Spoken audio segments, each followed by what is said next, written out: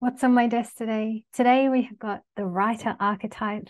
And when I looked up the card set, Caroline Mace has got the scribe. She has got the storyteller. And she also has the poet. And what I love about these three cards, she doesn't have the writer, which is really interesting. I'm going to treat the word writer as being like a Maha archetype, an overarching archetype that encompasses all of these things. And what I find really interesting is that two of these feature the color green. Isn't that incredible? We've got the green color here. And the reason I say that that is so incredible is because the writer archetype astrologically is simply a conjunction between Mercury, which is green, and the moon. So anytime you see Mercury conjunct the moon, or Mercury lorded by the moon, or moon lorded by Mercury, then you know you're dealing with a writer. Are there some more principles? Yes, I will go through them just very, very quickly for you. What's also good enough, okay, to qualify, Moon and Mercury in Kendra position, or Moon and Mercury 4 places away from each other. That's very strong. I've seen that a lot. You can have just a strong Jupiter. An exalted Jupiter is sometimes enough. Even just through a great Jupiter, you can write very beautifully. You will certainly be very wise, that is for sure. Something like a Gaj Kesari Yoga in the third house, for example, that's going to produce a strong writer. And even just exalted moon is enough. So what makes a writer? Who is a writer? Now, by the way, if you do not have any of those, please don't worry. Okay, please don't think, oh no, my heart longs to be a writer, and you can be a writer. If you've got the desire within you, there's some reason why it's there. Okay. The other thing is you'll want to check your divisional charts. You'll want to check definitely D9, D10, D45, D60 even. You can check, I think D20, D24. There are quite a few. If there are any other charts that I think of, I'll put them on the screen. But you can write, okay? If the desire is there within you, there's some reason for that. So, follow it. That's what Joseph Campbell says, follow your bliss. There's something there for you if you do that. The writers that I've got today, I'm going to go through them really quickly because I'm going to try and do these episodes a bit shorter. And what I'll do is I'll just read through my picks. Who have I chosen here? Oh, well, firstly, what makes a writer? Okay, just the mindset, the archetype. Well, what are we dealing with here? So this is a person who thinks best while writing. And I discovered this while listening to Tucker Carlson. Tucker Carlson was being interviewed recently, and I've just realized I should have looked up his chart. Damn, I didn't look it up. But he was recently being interviewed, and he said that sometimes he doesn't even know himself what he thinks about an issue until he sits down to write a script. It's in that writing process that he knows what to think, what to believe, what he's all about. He finds that out through the process of writing. So whether or not he's got the combination in his chart, it doesn't matter, because through the writing process, he gains so much value. He gains knowledge of himself and what he thinks. How incredible is that? I've got 5 writers that I've chosen here. And what I'll do this time is I'll just bring them up on the screen quickly, and then we'll look at the astrology all in one go, because I think that will be a quicker way of doing it. So the first one is Salman Rushdie. Salman Rushdie is a very famous writer who wrote a Man Booker Prize winning book, which I happen to have that right here. I have tried to read this a few times and I just haven't been able to. I get about a quarter of the way through and I just think, no, I need to be doing something else. So that's me. I just can't read fiction anymore, guys. It's so sad. Yeah. Anyway, I used to read fiction, huge amounts of fiction in my teenage years, sort of maybe, yeah, young, when I was a small child, teenage years. And then the early 20s came along and it just became spiritual and psychological books from then on. It's a bit sad, but anyway.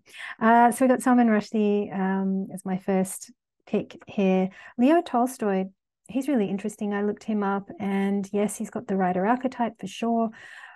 In the research I found about him, it turns out that he really should have won a Nobel Prize for literature or something like that across the years. I think it was 1902 to 1905. And that's really interesting because when I looked up his chart, if I didn't know it was Leo Tolstoy and who he was or what he did, I would have for sure said he's got the writer archetype.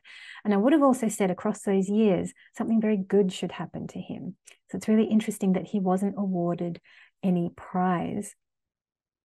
The next writer I've got is Napoleon, which some of you might think, what? Why are you choosing him? But I will show you.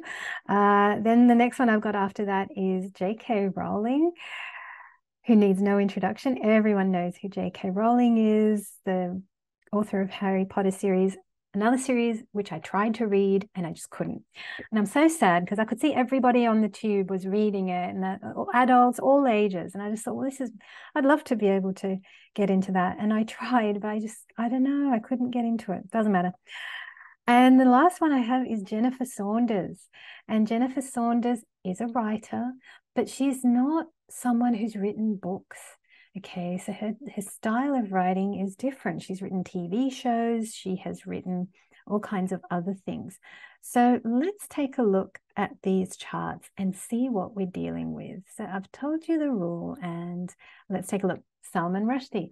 There we go. We can see it, okay? And it's in the third house, even better. We've got Moon conjunct Mercury. The sun is here as well, which is wonderful. So his soul's desire, his soul wants to express itself through writing. Okay, so we can really, really see that in there. Let's take a look at elsewhere, what we've got going on. No, I mean, well, this is it. This is the classical. This is what I would want to see, and it's right here. So I was just looking at D10 and D9. But let's take a look at Leo Tolstoy. Let's take a look at the next one. Where is it here? Oh, wow, in the same spot. Gosh, and it's the sun as well. Okay, well, I mean, and it's Leo. That's incredible. So, yes, here we've got it again in the third house. Third house is all about communication. So we've got Mercury here, Mercury, which is fine detail, precision. You know, you've got to have your commas in the right places and your semicolons and M dashes and N dashes and all that kind of thing, right? You want to know all these things. So yes, Leo Tolstoy is, he definitely features the writer archetype. His is beautiful. Look at that. We've got it here in D10. And we've got it here in D9, all happening in air houses. Okay, so these are houses that can bring you fame, and you'll definitely be seen. So that is really fantastic. And he certainly was. He's even got fire here, fanning the flames, right? So the air is maybe fanning his flames or something like that. Let's take a look at Napoleon. Interesting choice. Some of you might be like, what? Why have you chosen him?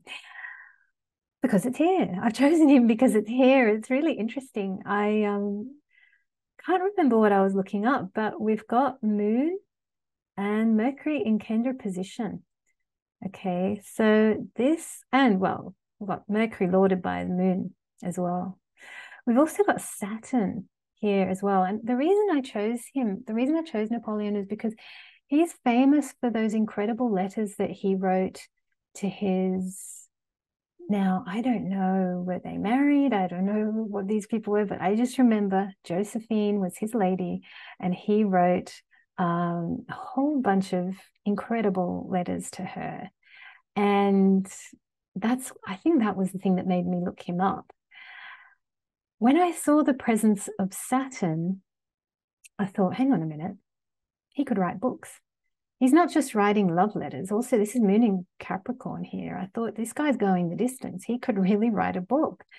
So I Google searched, did Napoleon write a book? I'm going to do that right now.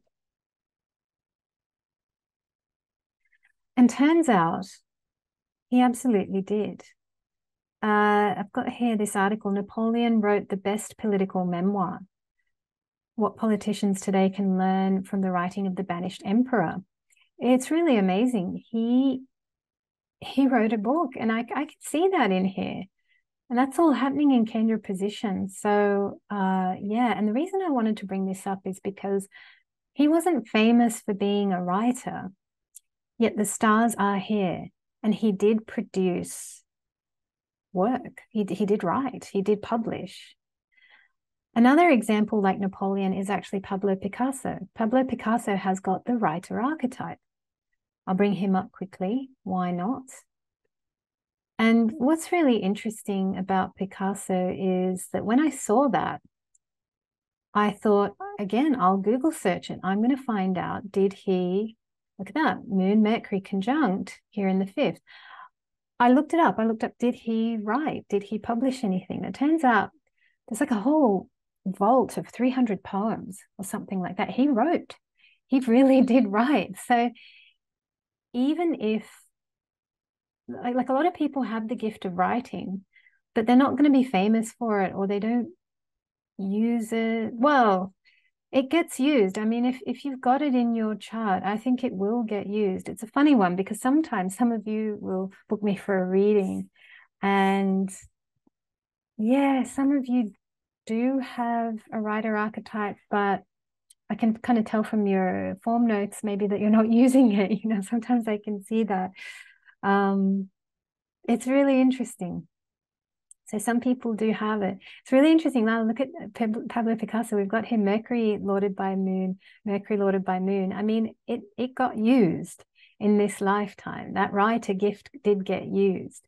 So that is pretty interesting. Let's take a look at J.K. Rowling. J.K. Rowling, where is she?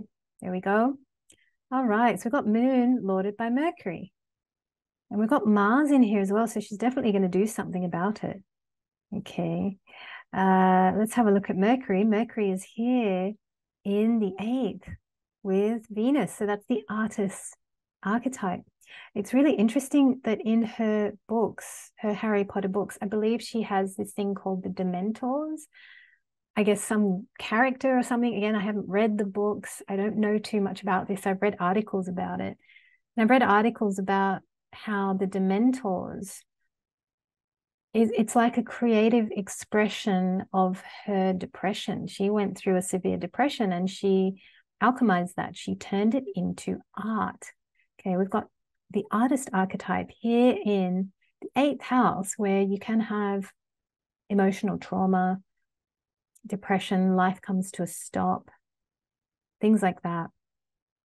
So yeah, we can definitely see not only her writer archetype, but her artist archetype alchemizing her pain. Okay. Another thing that's pretty interesting is that she's got Saturn opposite the artist archetype. So she went the distance, didn't she? She was able to not just write one book, but she wrote many books, and they were all very long books. I do believe it was a proper big long thing. So and that's a good contrast. J.K. Rowling is a good contrast to the next one, which is Jennifer Saunders. And well, I mean, she does have her Saturn opposite the moon here, this exalted moon here. But we've got here Mercury lorded by the moon. And what I like about when we look at her from the moon perspective, we've got all the planets that are involved in her writing kind of up here in this top corner of the chart, which is when we're looking at the seasons, we're looking at springtime kind of moving into summer, but it's spring type energy. It's the light-hearted side of life. You know, it's fun, it's comedy, it's and we will look at comedy. Okay, she's got Mars casting aspect onto this Mercury here, which is where the comedy is coming from. We will look at the comedian archetype. But the reason I like looking at Jennifer Saunders is because her writing was kind of short in nature. She wasn't writing great big long texts or long books or any of that. a lot of her work is light-hearted. It's short. You know, she's writing a 1.5 hour movie, or she's writing a half-hour TV episode. It's kind of a little bit like being in advertising. You know, you work in advertising, you're writing some short little thing, and within 6 weeks, you're seeing it on a billboard at Heathrow Airport or something like that. So yeah, we've got that kind of spring, summer, lighthearted energy that's in here. So I could keep going. As you can see here, I've got quite a few other charts. And we'll just have it, we'll dip into, why not, some very famous writers. Let's have a look at Rumi. Rumi, you can see he's got the writer archetype here in the 10th house. He's also got an exalted Jupiter, okay? And that exalted Jupiter is here in the 8th, you know, when it comes to trauma and great difficulty and great sorrow. He was enormously wise, you know, and this incredible wisdom from the 8th house is what's being drawn into the writer archetype here. This is what he's showing the world. He's showing the world how to alchemize your pain. I adore Rumi. I think he's absolutely incredible. And what about William Shakespeare? We might as well just touch in here and see what's going on here. This is really interesting. This is an example where we have an exalted moon and we've got an exalted Jupiter here. And even though the moon Mercury thing isn't so strong, in fact, his Mercury is debilitated, we can see, of course, the classic writer archetype here in D10 career chart that is in there.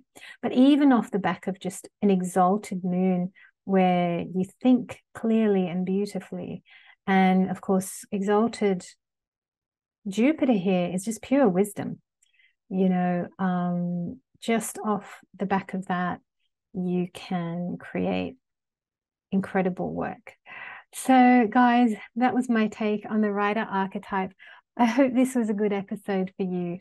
Let me know in the comments below how you got on with this episode. Please do not worry if you don't have this. Remember, check the placements that I've talked about across your other divisional charts. But even if it's nowhere to be found and you want to write a book, make sure you write a book. Look for Leo energy. Leo energy is the thing that doesn't care whether it's in the chart or not. If Leo wants to do it, Leo will get it done. So look that up. There's always a loophole here in astrology. But let me know how you got on in the comments below. And I look forward to seeing you next time.